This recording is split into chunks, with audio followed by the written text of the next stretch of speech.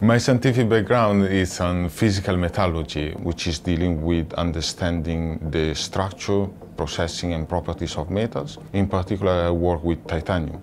Titanium is the ideal material for engineering applications because it's lightweight, it's very strong, and it's also biocompatible. And so titanium is used in the aerospace industry and the biomedical industry. The big issue that we are trying to solve about titanium is its cost.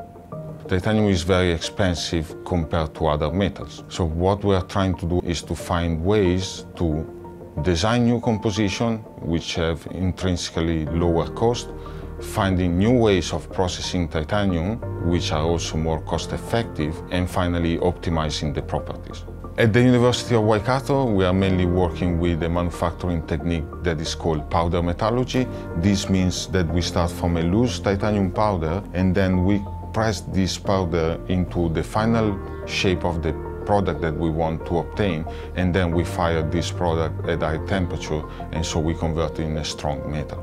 Our main goal is to expand the use of titanium in engineering application, one of which will be the transportation industry, as titanium being lighter will result in lower pollution, and another main one is the use of titanium in biomedical application.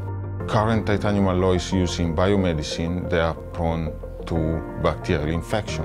We are trying to develop compositions which intrinsically have antibacterial properties in plants that are implanted in the human body.